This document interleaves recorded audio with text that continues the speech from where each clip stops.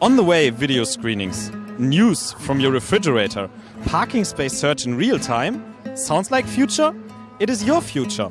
And 5G makes it possible. We, as Deutsche Telekom, are at the forefront of the development of the 5G standard.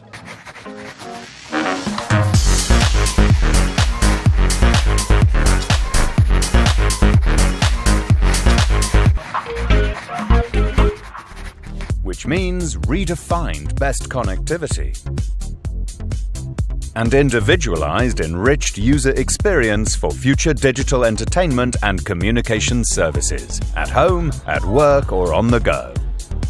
Across national borders, introduced 2020. Here, at the Mobile World Congress 2017, Deutsche Telekom makes you feel the future now by augmented reality position tracking on a Carrera track, for example.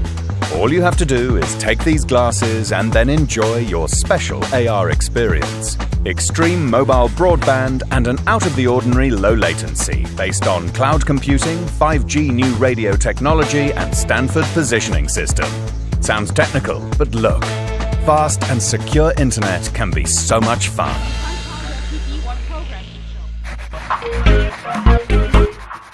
Today's expert is Antje Williams, who is the program lead for 5G at Deutsche Telekom. Antje, so many different use cases for 5G. How does 5G master that, being only one network? True, it's a lot of different use cases with a lot of different requirements. And the network finds the answer in network slicing. That's what we demonstrate here. One network and virtual networks for different use cases. 5G will transform our lives, our businesses, our society. How will our consumers experience that? Most important thing still for the consumer will be always connected. Nobody will accept any interruptions anymore. And we do believe this kind of connectivity has to come out of the network without the consumer bothering about it. So we will manage for the consumer the network. And if we speak about 360-degree videos, about virtual reality, augmented reality, all in HD, how does 5G come into play there? It's a big challenge for the network because you would have to transport a lot of bandwidth. You would have to provide a low latency.